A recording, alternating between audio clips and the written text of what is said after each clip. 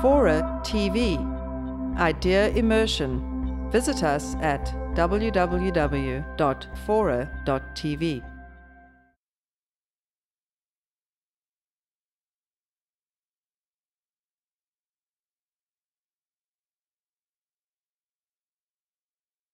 I always said that when Bush administration came out and they were suddenly anxious about liberating the women of Iraq, I was highly suspicious of this because they had been so uninterested in the liberation of women in this country and how they were destroying reproductive rights of women across the planet.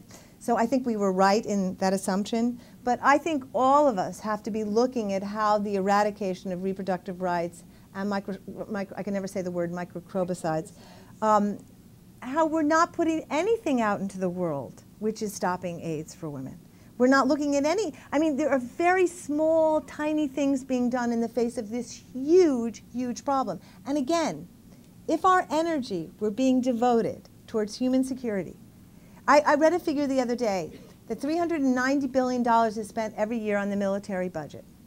If we took, and that's not including Iraq, if we took a sixth of that budget, $60 billion a year, we could feed all the people in the world, we could provide them drinkable water, we could put a huge chunk in AIDS, and we could educate people. Now, don't you think that might have an impact on terrorism?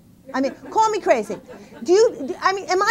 I a lunatic? That the idea that if we fed people and provided them places to live and educated them and loved them, it might dry up the fertile ground of terrorism, which every single book has said grows out of humiliation, shaming, occupation, invasion, and creating powerlessness in people. And I really feel it is that simple. People go, it's not that simple. No, it is that simple. Part of what we know is women.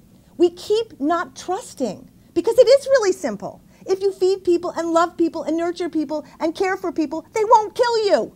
It's not that complicated, you know? And I can't say that strongly enough. So all of us need to actually trust that. You know, there's a great book by Robert Pape where he has done all these interviews with suicide bombers since 1980. And by the way, he's a conservative guy. And he wrote this book where he actually documents. Now, the Bush administration tells us people blow themselves up because they hate our values, because they hate freedom, because they hate America, because they're fundamentalists. Well, the truth of the matter is 90% of suicide bombers are none of that. They're not fundamentalists. They don't hate America. Do you know why they blow themselves up? Because people invade their homelands. Because people occupy their land and their families. They are humiliated. They are ashamed. And they are powerless. And so they retaliate. Now, what would you do if someone was occupying your land and you had no power? And I think if we really want to look at the roots of why people do things, if we really want to change, we have to again look at complicated ideas, not these reductive sound bites that keep getting put out and shot into the chip that's the terror chip. So please, all of you, just please be bold and be outrageous and be strong and speak out in these next months. Because if we don't, it's going to be very hard to turn back what's going to be ahead in the next few years.